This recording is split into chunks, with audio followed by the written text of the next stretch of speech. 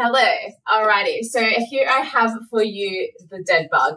The dead bug is one of my favorite ones to teach because it just gets everyone in a little kerfuffle mess. It is a big coordination one, a bit of a coordination one, but so once you do it a few times, you get it. So it's opposite to the bird dog, where you're lying on your back like a dead bug.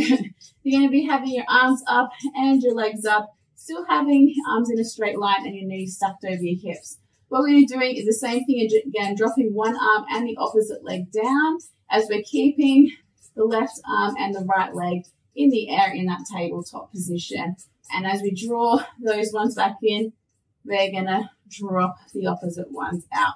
So as you're doing this, you really have to brace through your six pack there and your side core muscles to keep that lower back in a nice steady position. So, I mean, I've heard a lot of different things of people either having their back flush on the ground or having a little bit of air underneath it, as that's more of a natural position that you would do with a squat. I find just having it pretty flush on the ground, but not too flush, just, you know, a bit of gap, but not a gap that you can actually fit your fingers through. So just having a nice solid position where you can feel it's pretty much flat like a plank. So as we're doing this one, keep your breath matched to the movement.